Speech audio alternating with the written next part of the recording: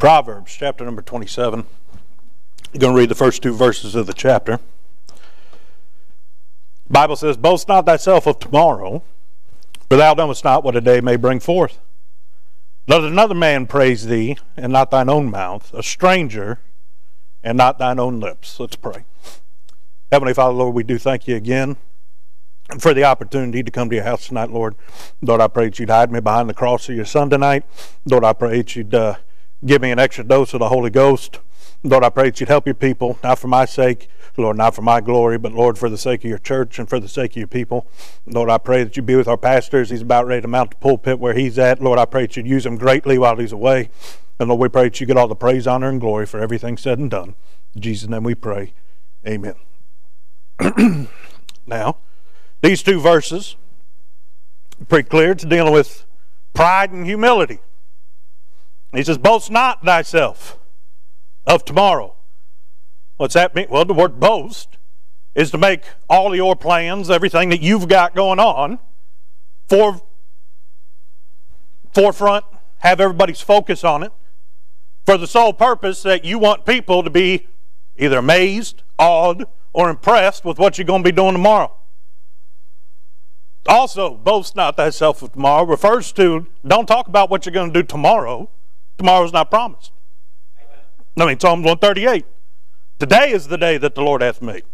We will rejoice and be glad in it."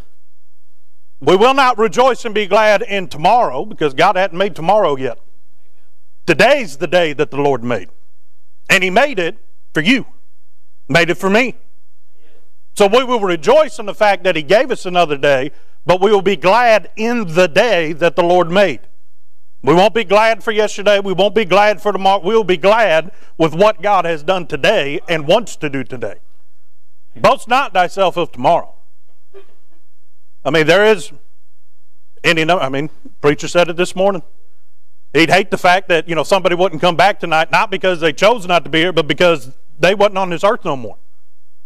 We don't know what the rest of the day has, let alone if tomorrow comes, what it'll have. Right then, verse number 2. "Let another man praise thee." Again, dealing with pride and boasting. It says, "And not thine own mouth, a stranger, and not thine own lips." In other words, if what you did was really good, somebody else will take note of it. The reason that you do good should not be because of what other people or what you can say about yourself. You do good because it's good. There's good and then there's evil. You should do good because you desire to do good. You should do good to bring glory and honor unto your heavenly Father. In fact, last week in teens class we taught on, "Let men see your good deeds and so glorify your Father which is in heaven." Matthew chapter number 5, Sermon on the Mount. Right? Our good deeds are not a testimony of who we are, but of who he is. Right? Praise not yourself. Right? Don't do good so that it inflates your ego. Don't do good so that others will think you're a great person. Do good because it's the right thing to do. You want a cookie every time you drive the speed limit? Do good because it's the right thing to do. Right? You want a little golden sticker every time that you pay your taxes? Jesus said, "Render unto Caesar what's Caesar's." It's the right thing to do. But he says, "Let not another man praise thee, and not thine own." He says, "a stranger." He says, don't even look for praise from those that you know. Those that know you ought to know that you do the right thing.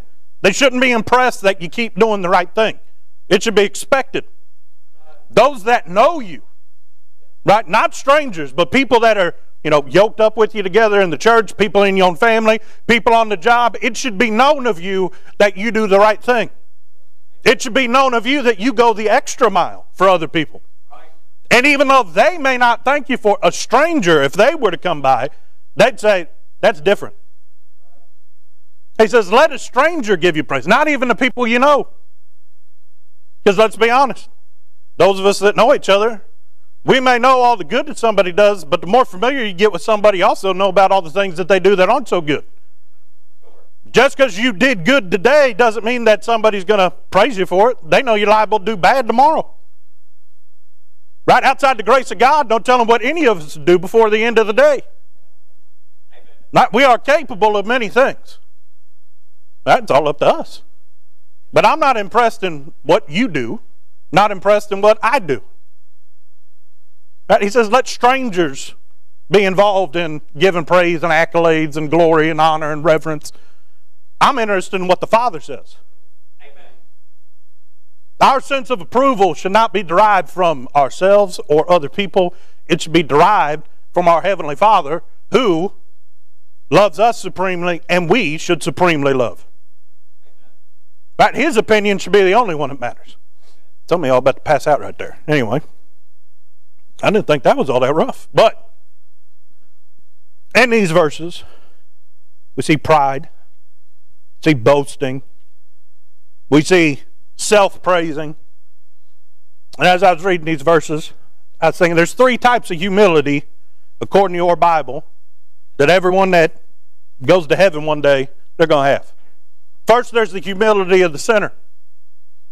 You're never going to admit that you need to be saved until you are humbled and realize that you're wrong. Amen. That's what the process of conviction does. It convinces you that you needed a Savior. Right. Conviction shows you that you're not as big as you thought you were. Right. You're not as good as you thought you were. In fact, you find out, well, I haven't done this, that, and the other, but the Holy Ghost starts working on you, and the preacher preaches on, if you're guilty of one part of the law, you're guilty of the whole law. Then it really sets in perspective that you're guilty of everything. Because you chose to be unholy when God expected holy. That's a humbling experience. Nobody that truly got in came to an altar or wherever it was that they prayed to get saved, and they didn't come to God with their chest puffed out. Most of them came crawling to the altar. Most of them come feeling, lower than an anthill, thinking, Lord, I don't deserve to be here. And they're right. The humility of the sinner is what it takes in order to be saved. You can't be saved unless God's humbled you. To show you that you're guilty. Show you that you can't do anything to change your guilty status. To show you that regardless of what you think you've done or what hand you think you were dealt, under the eyes of God, sin is sin. You have to be humbled in order to look up to Jesus on the cross. That, in fact, is in John chapter number 3 this morning. He preached about it. That serpent that Moses, those that looked to the serpent, you had to look up at it. God had to get you low in order to get you to look up to Jesus. Right? But then second, there's the humility of the servant. Right after you get saved, what did God call you to do? To serve. To serve one another and to serve Him. Right? He said that if anyone offer a cup of water in His name, that they'd have a great reward. Right? Because it was done for God's glory. Right? A servant must be humble in that they don't get to choose what they do. A servant serves. They're not the organizer. They're not the planner. They're not the one that orchestrated or invited everybody. They don't get to choose who they serve or what they serve them. You must have the humility to say, yes, Lord, regardless of the situation. Those that say, yes, Lord, and humble themselves, guess what? The Lord allows them to serve in more capacity. He may give them more places to serve. He may give them a spot where they're serving a whole lot more. Right? Instead of doing multiple things, they're doing one thing, but they're doing a whole lot more with it. Why are they elevated? Because regardless of where God puts them, God knows that in their eyes, it's all about Him. A servant's job is to bring no fault to the master. A servant's job is to put the food out and not to be seen, because they want to, the servant wants the person that they're serving to see the food that the master gave them. The food that the master put out and the spread that he gave. They're not ornately adorned. They want to blend into the background. They don't even want to be thought about. A good server, if you go to a restaurant, you don't have to ask for a refill. They're there with one already when your cup's low. Why does a good servant do that? Because they don't even want you to think about them. They want all the attention to be on the master. If you look at an empty glass, then you realize, where's my server? But up until that point, you weren't thinking about the server. They want to blend into the background. They want all the attention to be on the one that provided the meal, the one that orchestrated the event, the one who put people in position because he knew that they'd be able to handle what he entrusted them with so that he could deal with the rest of it. Well, don't know why we're on this, but you ever realize? No, we'll get to that here in a second. Lord said, hold on. But the third type of humility in the saved person's life is the humility of the saint. One of these days, we're going to get a body like his. Hallelujah, I'm not going to feel any of that fire. Not just in hell, I'm not going to feel the lake of fire either. Hallelujah. Right? I'm not going to be around when this earth is destroyed with a fervent heat. Right? Where am I going to be? Going to be with him. And in order to be with him, I got to have a body like his. And, if you believe the book of Revelation, John the Revelator saw somebody that was leading him around heaven, and he bowed down to worship him. He knew what Jesus looked like, which means what? That guy told him, hey, I'm just a servant like you. What's that mean? We look like Jesus. We got a body like his. We got a visage like his. We've got a position like his. We're joint heirs with him. What do you say? We are in all ways like Christ. But guess what? We still lay our crowns down at his feet. The humility of the saint is, I may be just like you because of what you did, but I didn't do anything to get here. He is the light of the city. I don't see any of us shining over in the book of Revelation. We do a lot of singing. We do a lot of shouting. But I don't see us doing any shining. Because there's only one that, from the beginning, it was the Lamb slain before the foundation of the world. The humility of the saint in heaven is, I'm glad to be here, but it's all because of him. Well, all that means that Bible, very plain. Don't have to have a doctorate degree or a Bible college degree to understand that God hates pride. Right? It doesn't take too much of a light bulb inside of your head to realize, oh, God expects us to be humble. It's all Old Testament, New Testament. Doesn't matter if you read it upside down, Brother Phil. I'm pretty sure you're still going to find out that God likes humility and he doesn't like pride. You can read it front to back or back to front. And as I was thinking about pride and humility all throughout the week, Lord burdened my heart with this message on why your pride will keep revival from coming. Now first we got to talk about what revival is. There's individual revival. Individual revival, that could be something as, we think it's complex as a prodigal coming home. Right? What is that? They have revived in their soul back to their first love. Right? It could be somebody sits on the pew, they just got a little cold on God. They can get revived where they're back to where they used to be. That's individual revival. Right? Certainly, I hope that breaks it. But guess what? The revival that we want, it is a collective revival. It is a church experience, not an individual one.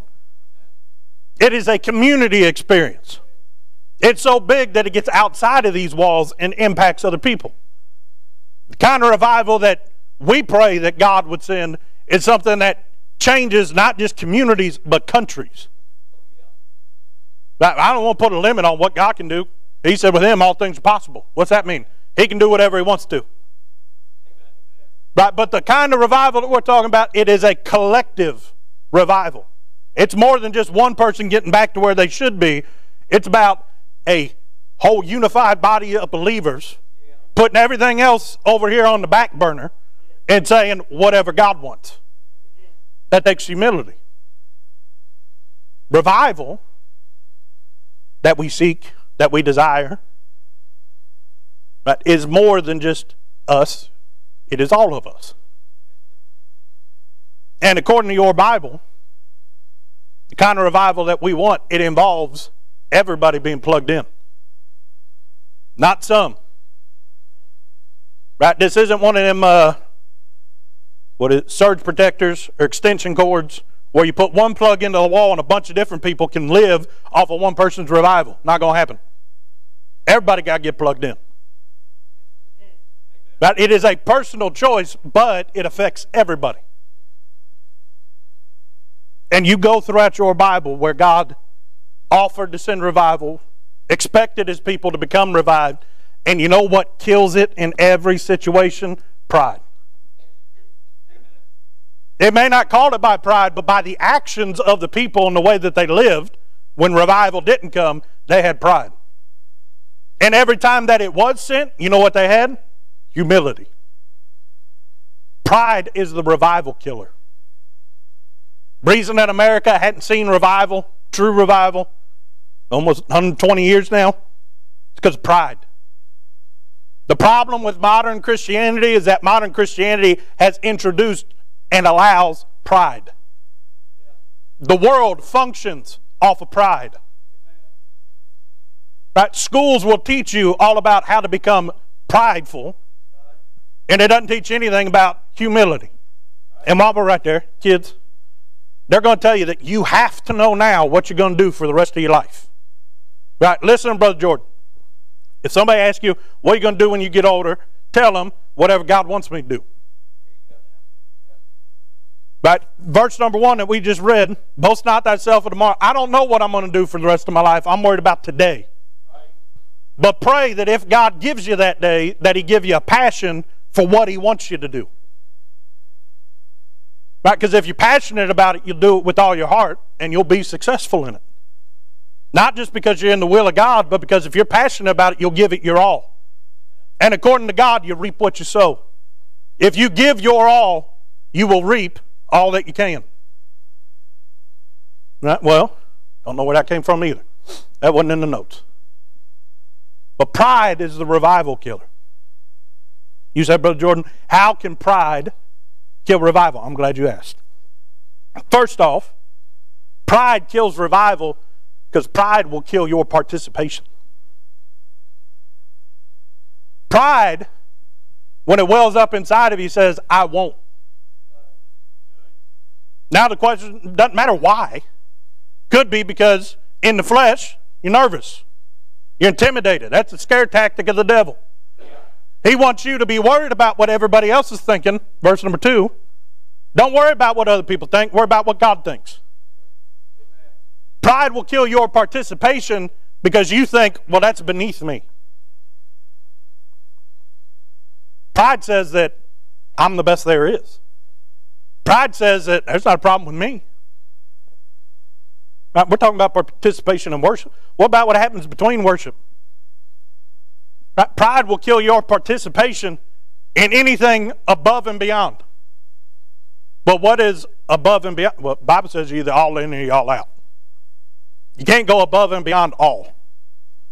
But some people have decided that as long as they do X, Y, and Z, right, God's going to bless them. Well, show me chapter and verse on that. But 2, they think, well, if I do anything above and beyond, I'm going to have to give up something else. You know what that is? It's pride. I shouldn't have to give this up in order to be right with God or to do what God wants me to do. Pride says it doesn't matter what the preacher preaches on. I already know I'm not going to change this.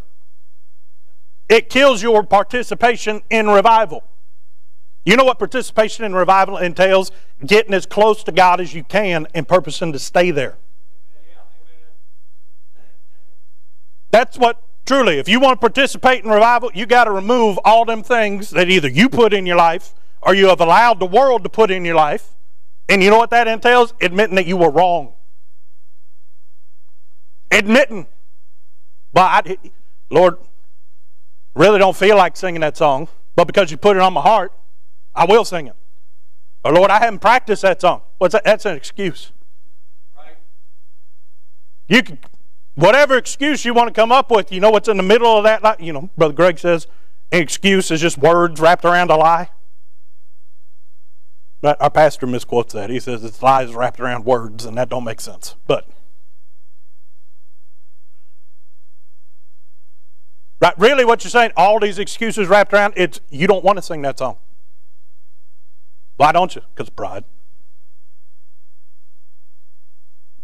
Truly, pride not only kills your participation in the service, pride will kill your participation in revival, which is drawn closer to God. As soon as you say no, revival's killed. You say, well, Brother Jordan, if other people draw closer to God, again, that's personal. We're talking about collective. Either everybody in or nobody in. Either all get closer or God doesn't do the miraculous and, only things that God can do.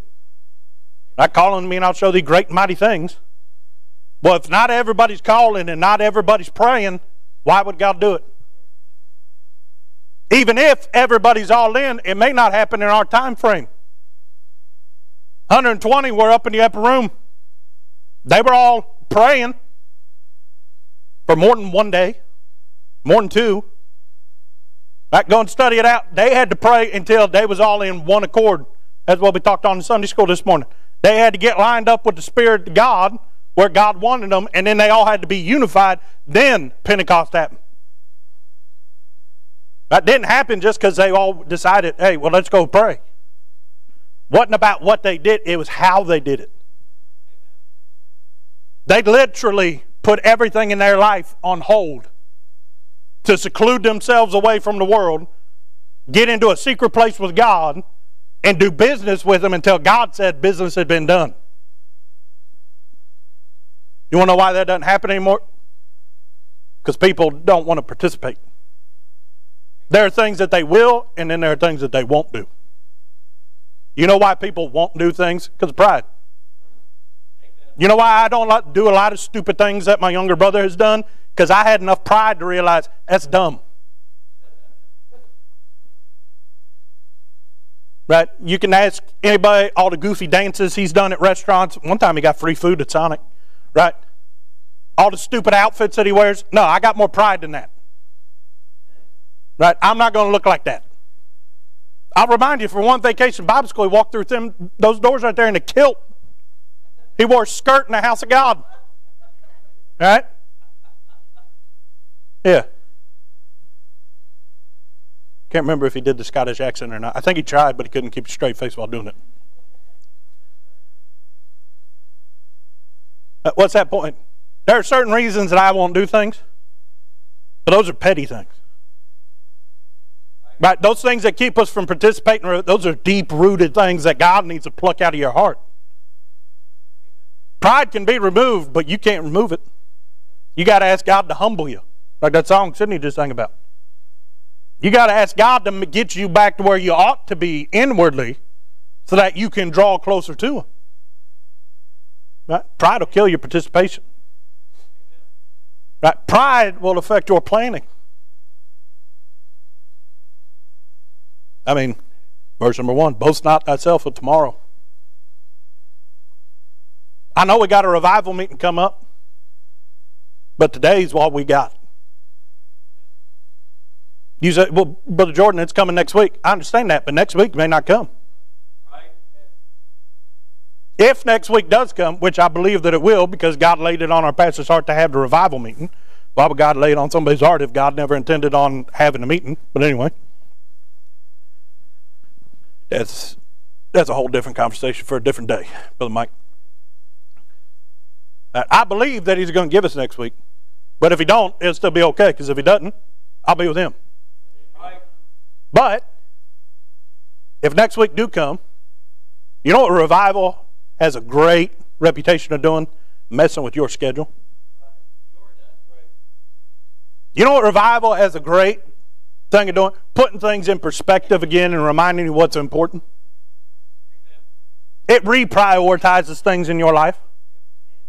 But see, pride is what keeps you from chucking that little day planner you've got out the window and just saying, Lord, whatever you will.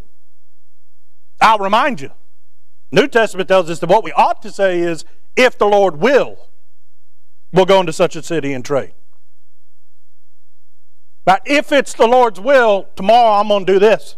When was the last time when you was making preparations you thought, well, unless God says otherwise, we'll do this? No, most of the time it's just, well, we're going to do this on that day. No thought given to what God wants. No thought given that, well, maybe there's something more important that God would have me do. No, once it's in the book, it's set in stone. Now, granted, this is coming from me. It's either a side effect of my ADD or it's just my personality. I do not like change. Okay? Don't like changing paint colors on walls. Right? It was fine. It's fine the way that it was, just painted that same color.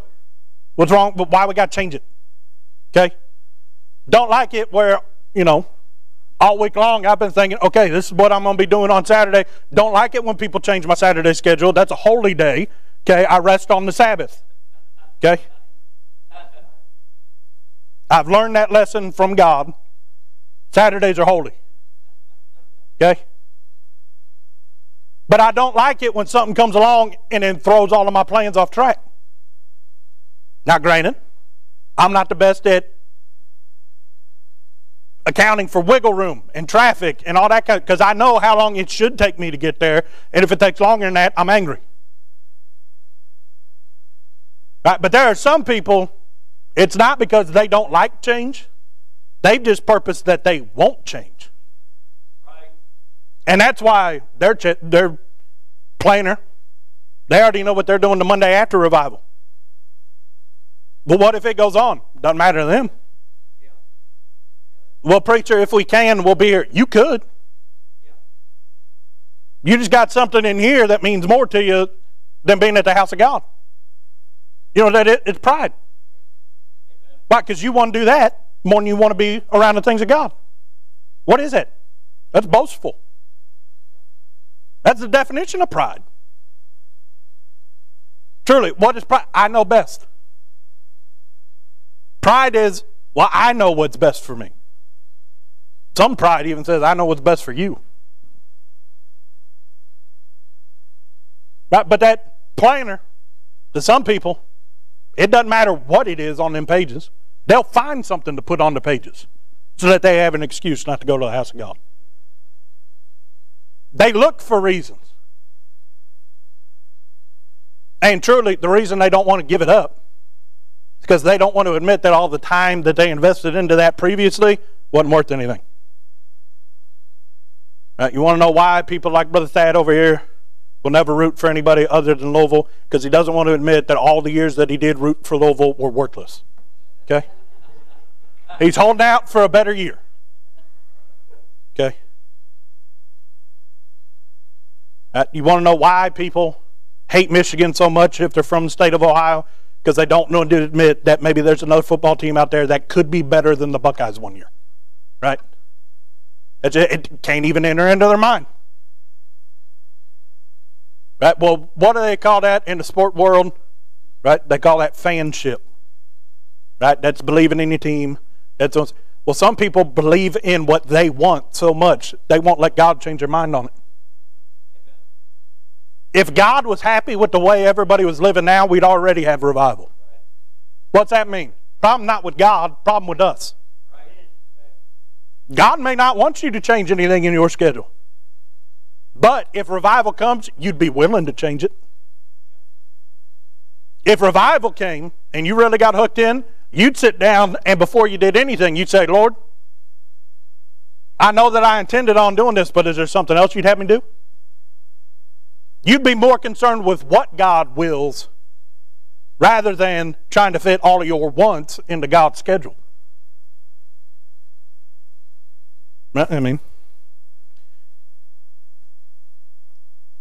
Yep.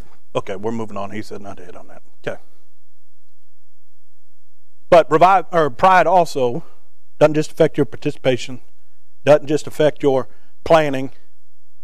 Right? Pride is concerned about platitudes. You say, what platitudes, Brother Jordan? It's a big fancy word for medals or awards or recognition. Pride is all about being recognized. Verse number 2. Let another man praise thee, not thine own lips. A stranger, or not thine own mouth. A stranger, not thine own lips. Right?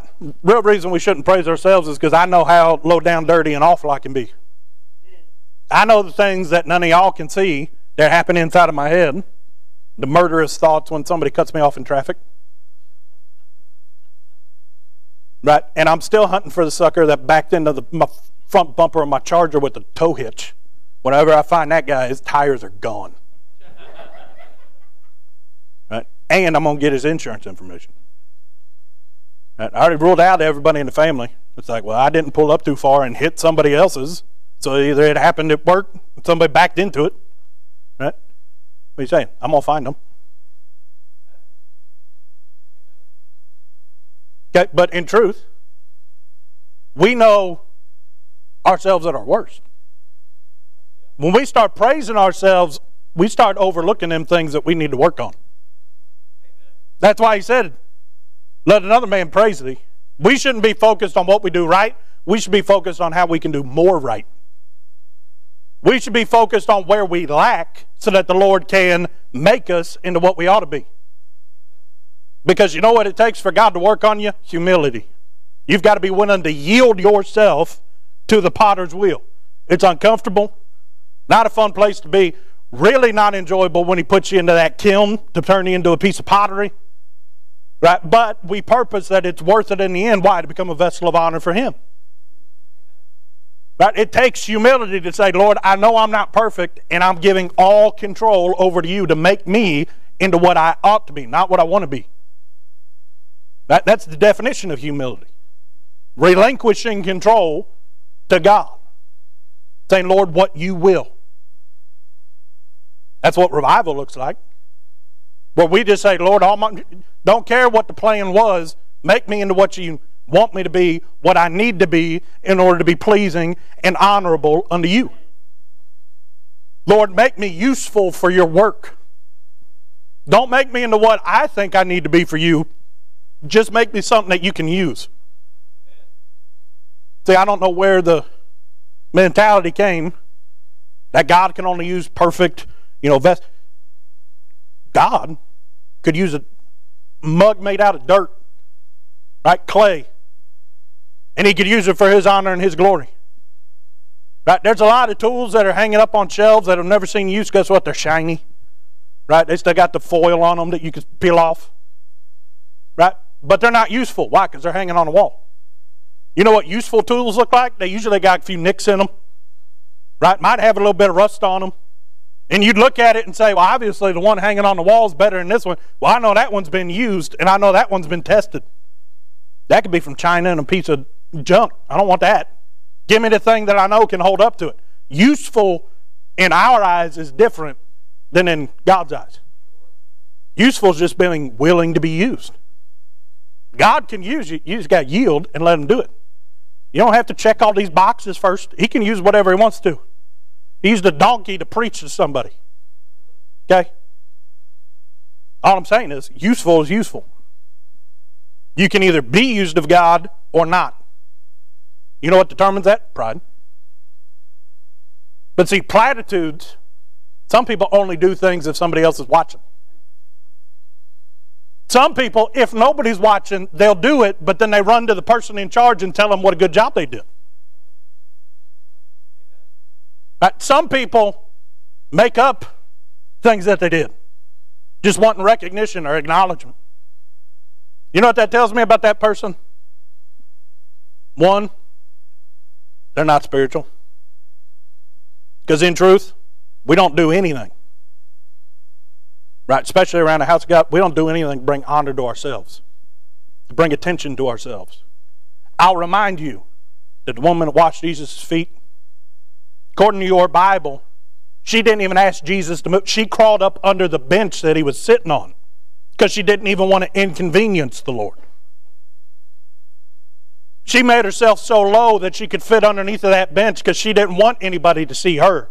She just wanted to honor and glorify God. She didn't care if anybody else saw it. All she cared about was doing what she felt God wanted her to do. Now, show me in the Bible somebody that was mightily used of God where they stood up and they said, Peter, the day after Pentecost, man, any of y'all ever preach a message where 1,000 people got saved? How about 2,000? John, you ever done 3? No. You know what they were concerned with? Probably baptizing all them people that just got saved. But some people, doesn't matter if, preacher, I listened to a great message this week. Okay, tell me about it. I can't remember. You wanted the gold star for doing something above and beyond listening to preaching at church. How about you get in here and let God preach to you for a little bit? He's going to do a better job than anybody else on tape. Right? How about you get in here and say, Lord, show me what I need today. And then stay in there until He gives it to you. Right? Some people only sing if certain people are looking at them. You say, that don't happen. I've seen it happen. Some people only preach if somebody comes up and tells them that they did a good job afterwards. Y'all haven't been to camp meetings and stuff with our pastor as much as I have. There's some people, as soon as they walk in the door, you know this person, you know that person, you know this person, start name dropping. Why? Because they want to be recognized as somebody that knows all these people. I care about how much time you spent with God before you get up and preach, because you're either going to flop or you're going to do what God wants you to do. I don't care about who you know.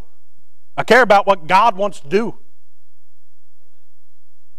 But some people, they just want the recognition. They want the awards. They want a pew with their name on it. They want a little parking spot out there, best church member of the month. And then there are other people that actually get stuff done around the house of God. You'd never know that they were here. They're here after late shifts, doing work into the night as the sun's setting while the rest of y'all are sitting there with their feet propped up on the couch. They get here early, make sure that everything's going to be okay when nobody else is watching. Right? The true test of character is not what you do when people are watching, it's what you do when people aren't watching. Because you know that there's a God in heaven, omnipresent, and we're His temple, His tabernacle. Right? He dwells in us. Everywhere we go, He knows. We do because we want to honor Him. Right? We don't care who's watching. We don't care how many there are or how many there aren't. Right? Doesn't matter how long we've done it, whether we've been doing it for decades or we just started doing it, we give it everything that we have. Because there are some people that when the boss doesn't have his eyes on them, they start slacking on the job. We all know people like that.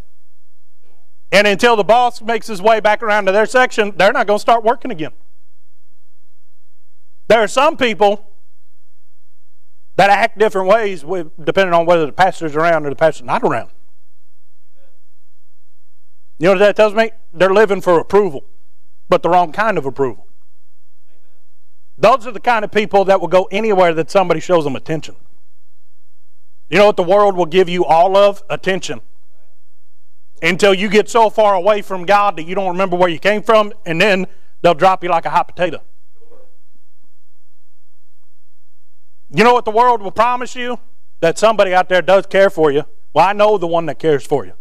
He loved you with an everlasting love, and He loves you more than what you know what love is. Then all He desires is what's best for you. He said that He came to give you life and life more abundantly. Not just everlasting life, but the best life that you can have.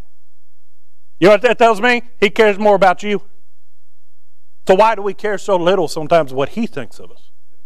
And we care so much about what other people think of us. Just another reason that pride kills revival. Finally, we've talked about participation, planning, platitudes. But pride will kill your patience. You know what pride says? My time is valuable. All time is valuable. Because it's either time where we should be doing something for the Lord, or it's time for somebody that doesn't know the Lord and their time's running out. You know how much a second means to God? Everything. Omnipresent means He's everywhere at all times and in all places. That's why He said He's Alpha and Omega, because He's still back in the beginning and He's at the end. Right now, in this second. You know how much God can speak to somebody's heart in a second? They can say a whole lot. How do you know? He's told me a whole bunch in a short amount of time. You know how much God can do in just one moment where He turned the light bulb on for somebody and then it finally clicks for them? And it's like in all them movies where, you know, you get like the zoom into their head and all these puzzle pieces are clicking, right? Everything starts making sense.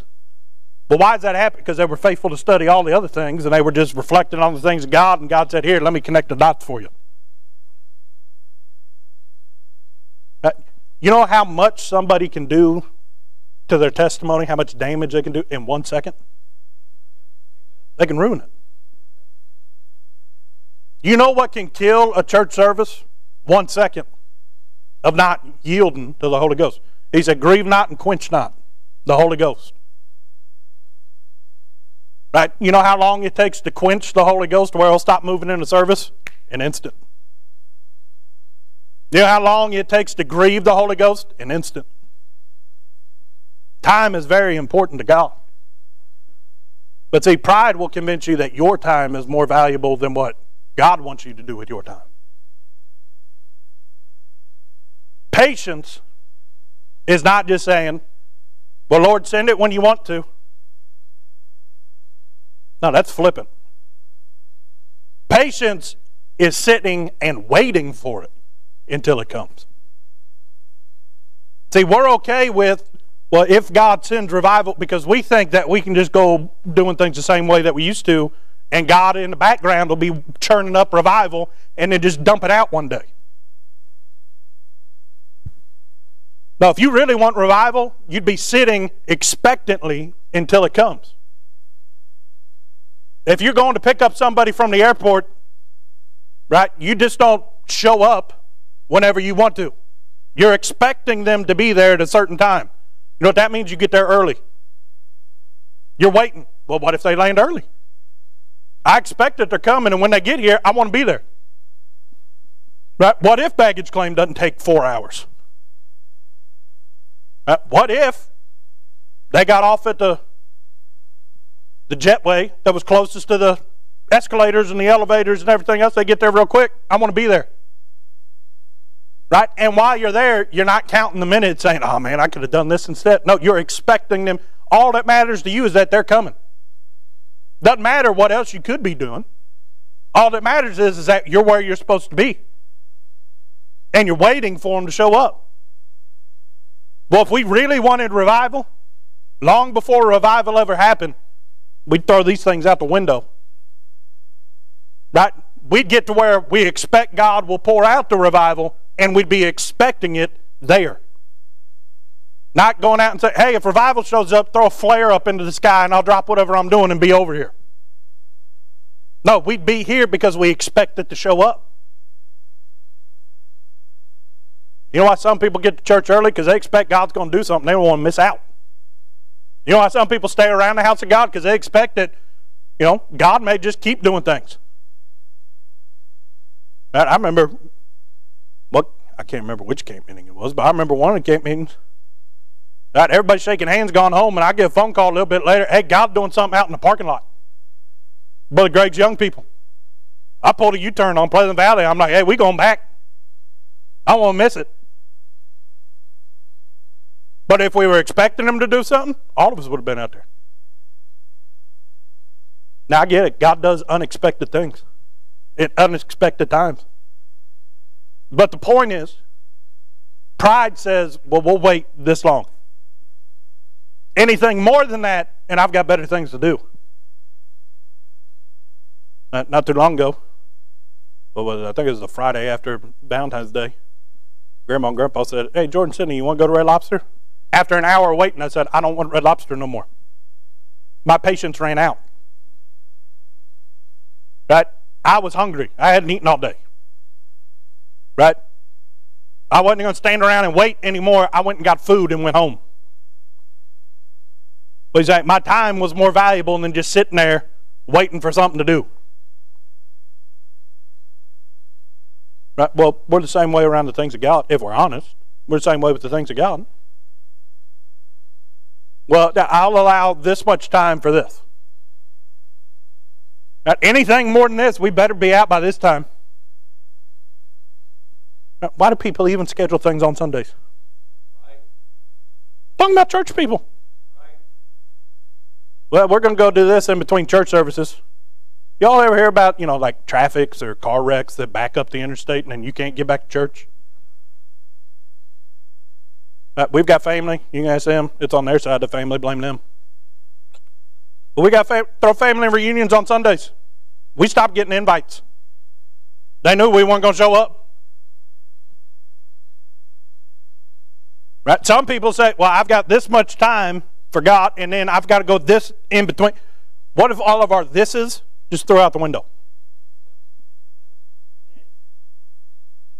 Because if revival shows up, they will go out the window.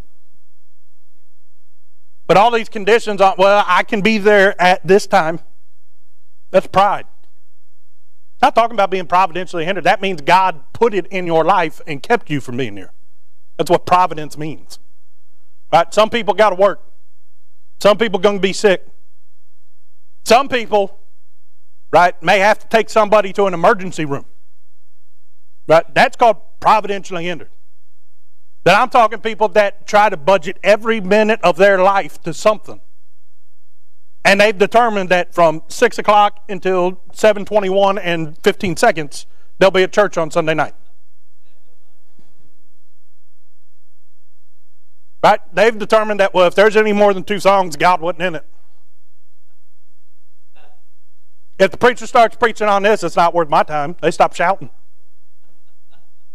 You say, it gets real quiet when the pastor's preaching. And every now and then I look around, I'm like, where are all the people that were shouting earlier? Nobody left. They're still here. Is it true or not true? Is God right or is God right? Those are the only 2 options. Well, you say, it's more than just a schedule. You could be, anybody ever go to a movie and think, okay, this has promise, and then there's a moment in the movie where you're still going to sit there because you paid for it and you're going to eat your popcorn that you paid $18 for, right? But the rest of the movie, you're thinking this is a waste of time. You know what that is? That's pride. This is beneath me, is what you're saying. How many times have you sat in a church service and thought, well, it doesn't matter what happens after that. It's done. It's killed. Well, you may have killed your spirit. Doesn't mean that God was done doing something. Right. But what causes it? Pride. I have a level of expectation when I come to church, and if it doesn't meet that, then it was a waste of time. Yeah, I have an expectation too. God, I come to give. I didn't come to get nothing. It's worship. We bring our best to Him to glorify His name. Now, ideally, big preachers show up every Sunday. Right? Because we just came wanting to see Him do something that we've never seen before, and then He honors it and does it. What are you saying, Brother Jordan? Anything other than what God wants, wrong expectation. Anything other than how long God says it should take, wrong expectation. Anything longer than, well, if this doesn't happen, this doesn't happen, this doesn't happen, God can't be in it. Says who? Right? Humility says, Lord, however you need to orchestrate it, however it needs to come about, doesn't matter who needs to get up and testify, who needs to get up and sing. Lord, you do it your way because I want the end result. The process, that's His business. Right? I'm there to receive, to go out and empty myself into the world, come back, get filled up again, rinse and repeat. Right. Lord, I don't care how long it takes to turn the spigot on, but Lord, when it comes on, I'm going to be here. Doesn't matter what else is going on in the world. Right? This is the most important. It's never a waste of time to invest in the things of God. But what are you saying, Brother Jordan? Every revival is killed because of pride. Comes down to you didn't want it, so God didn't send it. That's what pride says. Pride says, here's what I want, and if it wasn't revival, you didn't want it. Pride says, this is what my life will be, regardless of what anybody or anything says. Regardless of what happens, this is what's marked out in my life. So I'm just going to be honest with you. That's why I've always had a problem with giving money to a retirement fund, because I'm convinced that Jesus is going to call me out of here before I retire anyway. Right? I mean, in middle school, I was convinced, what's the point in even applying to colleges? Jesus is going to come back before then. You think I'm nuts? Soon and very soon, He's coming. You say, Brother Jordan, what's your 401k look like? Not good, because I'm convinced I won't need it.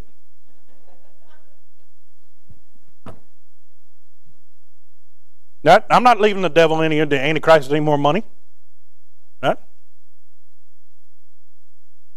What's the point we're getting at? Humility says, Lord, whatever you want me to do.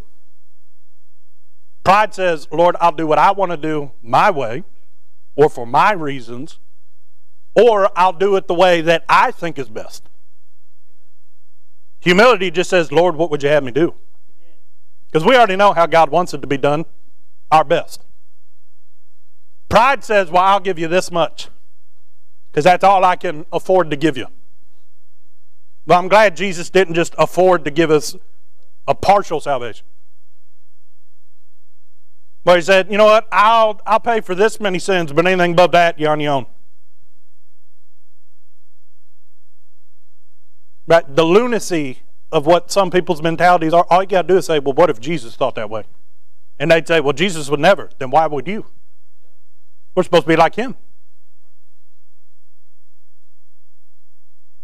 In the Garden of Gethsemane, Jesus prayed, Lord, not my will but thine.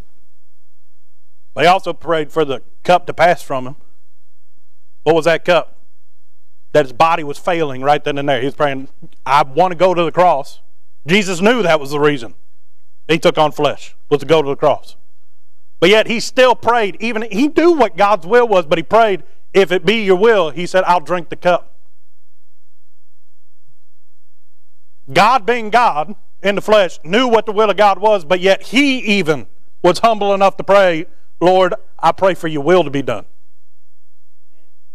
He knew what the will of God was. He could have prayed it. Why did he pray that way? For our example. Lord, I'm pretty sure you don't want me to drink this cup. But Lord, if it is your will, I will drink it. Because I'm not above anything. Nothing is beneath me. Your will be done for your honor and your glory. If people lived like that, we'd have revival. You know why people don't live like that? Pride. Miss Renee, if you would, come and play the piano. Brother Josh is coming, Brother Clint's coming. Let's have a word of prayer. Heavenly Father, Lord, I pray that you take these humble efforts of your servant. Lord, I pray that you'd help your people. Lord, I pray that you direct this invitation service. Lord, I pray that people get help. Lord, I pray that nothing be done contrary to your will. In Jesus' name we pray. Amen. Do you struggle to find good Bible-based resources to supplement your personal devotions? If so, head on over to ibcflorence.com today and click on Bookstore, where we have a ton of resources. And as always, thanks for listening.